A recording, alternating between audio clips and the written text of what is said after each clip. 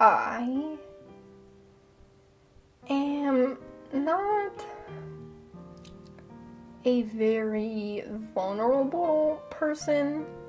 I'm an Aquarius, so maybe it's in my nature. But I'm very emotionally intimate with my friends. I don't have a problem necessarily with, like, being open about my life. But I don't, like, release very often. I'm not a big crier. I have a lot of emotion, and there's so many times where I have the feeling of wanting to cry, but, like, the tears don't work. They don't come down. The tears stay in my eyes. They do not leave them. Except in movies. I will bawl my eyes out at almost every movie. And I think it's probably because it's very immersive in a movie theater, at least to me. Not necessarily overwhelming, but immersive, you know. It's a big screen, it's dark, and the music's loud, you can't hear anything. You can't hear people around you and stuff. But when it comes to, like, my personal life, I'm not a big crier. I want to be. That'd be great. Like, all of my emotional turmoil would be solved. I could cry it out. It'd be great. But it's not really a thing that happens. And as weird as it is, I guess, to admit, I made myself that way. I got in trouble one time as a kid, and I was crying, and I remember just being like, you're never gonna cry like this again in front of other people. And I haven't. I have not been emotionally open in that sort of way for a long time. And in the last year, and then in this year especially, my main goal for myself is to work on opening up. It's really difficult because, you know, it's going through years and years of emotional walls and being very guarded about who I let in to see all of my emotions. I think perhaps part of my issue is that I feel so much. Like, I feel so many things, and I feel them so intensely. It's like a whirlwind, and I'm scared to share that with other people, I guess, because it can be scary to be in the middle of that whirlwind, you know? But, it's a New Year's goal, so I wanted to make a video about opening up.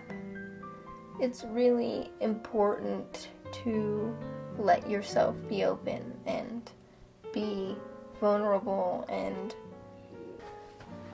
like, let yourself express your emotions around your loved ones. I mean, I'm not saying that you should go around cafes and just let yourself just friggin' bawl out in a coffee shop. I don't really think that'd be the best idea. If you want to, I mean, more power to you, I guess, but it's so vital to so many aspects of your inner mental health and emotional well-being to just get those feelings out, you know, purge those negative thoughts out through your tears. You know, even if it's a few silent little drops, it's something. If it's, you know, loud, uncontrollable sobs, sometimes it really just be that way. I really felt like it was important that I make a video on this. Because it's, oh god damn it.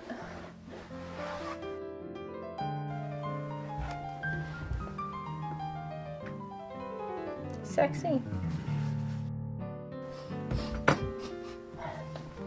We're back in business. Where was I?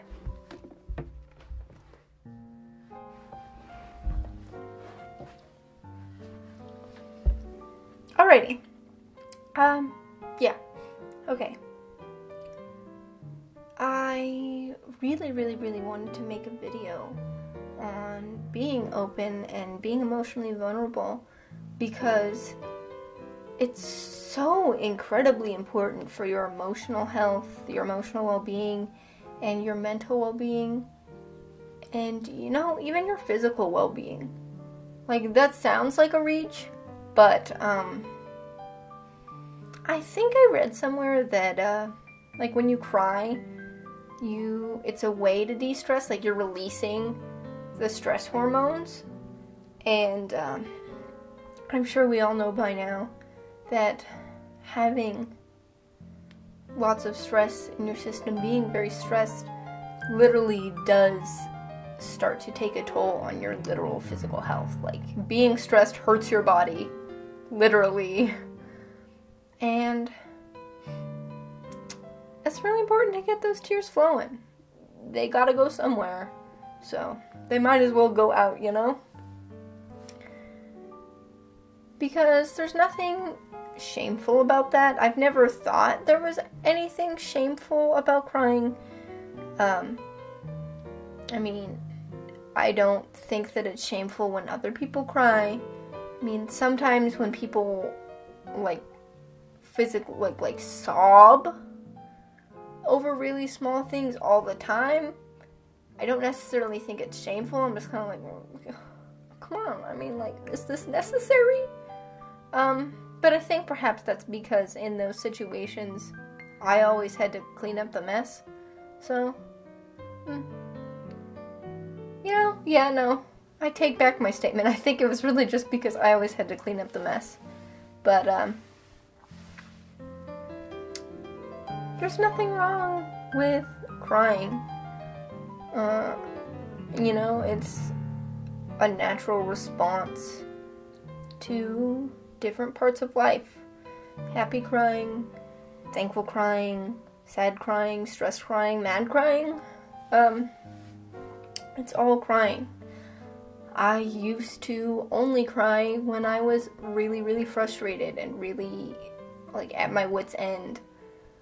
I'd cry about math a lot as a kid, like getting into algebra. Oh yeah, algebra was a real tearjerker. But now I find myself crying because an animal got rescued, and because a movie is just so good, or because something really sad or really wonderful happened in a movie. In the movie Interstellar, the first time I went to see it in theaters, you know the scene where Cooper gets back on the ship after the big wave planet? That scene. When he opened those messages, like, I full on sobbed. Like, I had to cover my mouth. I almost left the theater because I was starting to be really loud. I lost it. I was full on, like, I cried my makeup off because there was just so much emotion in that scene. I lost it.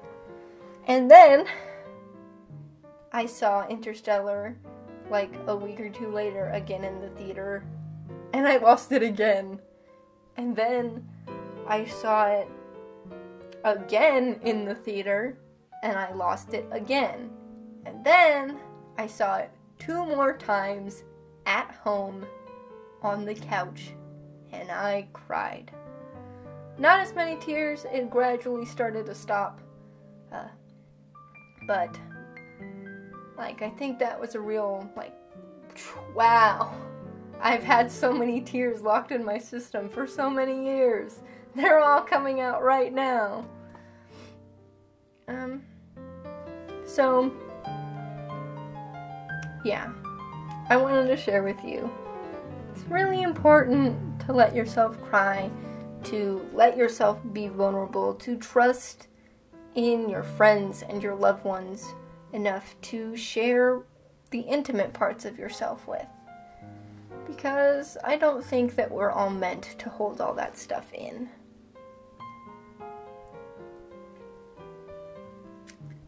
There's nothing wrong with letting it out, you know?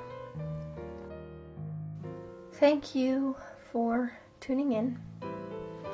I hope that your journey with becoming more open is an easy one, or at least a significant one, because it really does a lot of wonders for you as a person, I think.